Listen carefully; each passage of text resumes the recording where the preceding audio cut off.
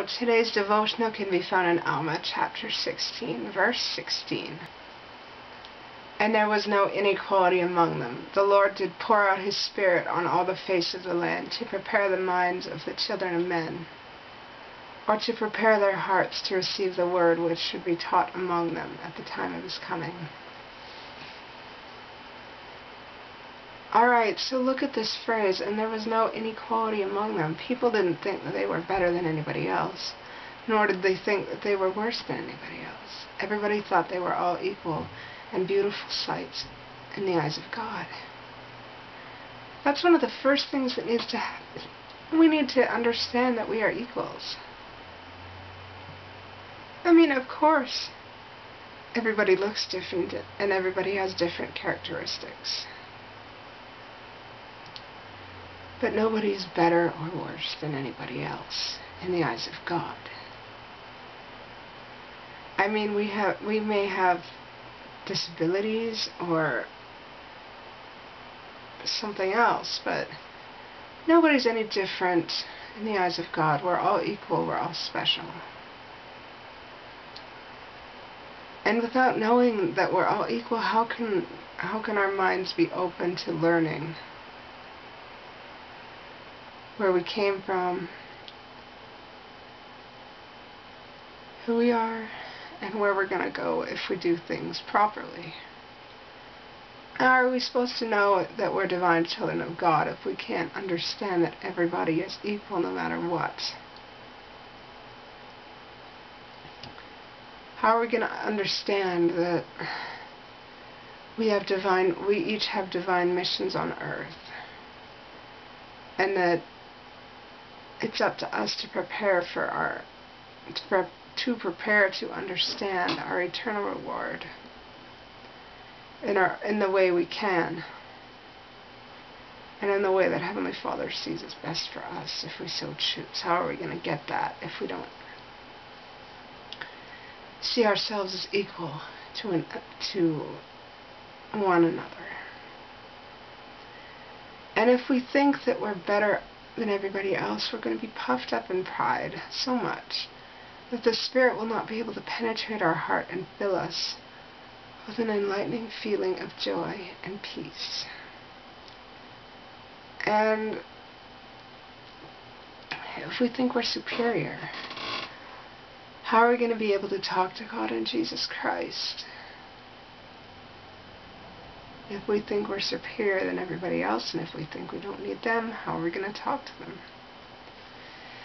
See, we need humility and compassionate love for others, and we need to understand that we are no greater nor worse than anyone else. And when we understand that, the Lord's Spirit can touch our open hearts.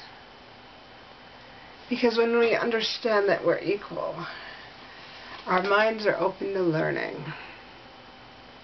Our heart is open to growth, and our soul is open to healing.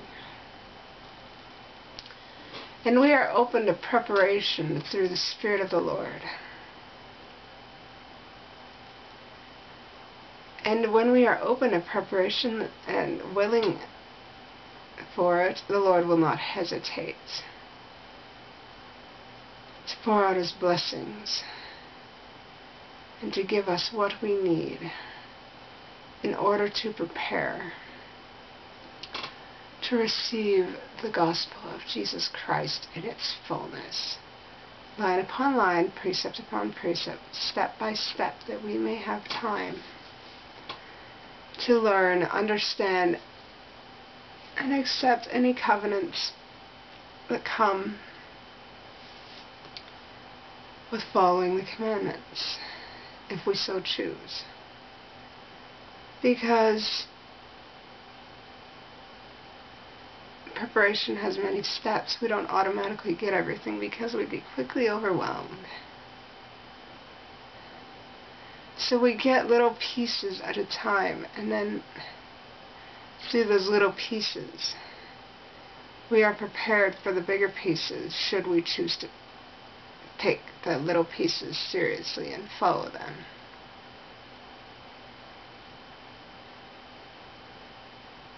And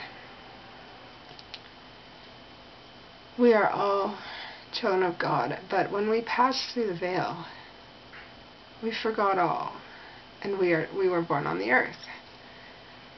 So we are children of men as well, but now, in our preparation, we are relearning that we are all beautiful children of God, and He loves all of us.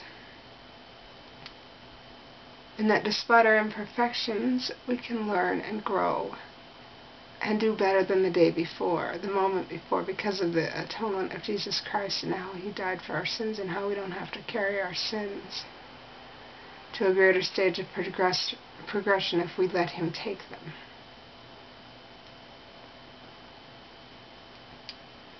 So, this opportunity will not be around forever.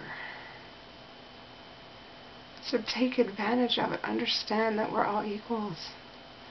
Have an open heart, an open mind. Allow the Lord to pour out His Spirit among you, that your minds may be prepared, and your hearts may be prepared to receive the fullness of the gospel of Jesus Christ.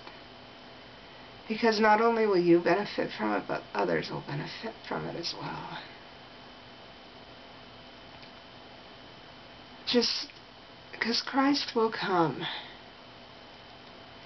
And we all need to be prepared for that day, so it will be great and not terrible for us. And with that said, I love you all so very much, and I say these things humbly in the name of Jesus Christ. Amen.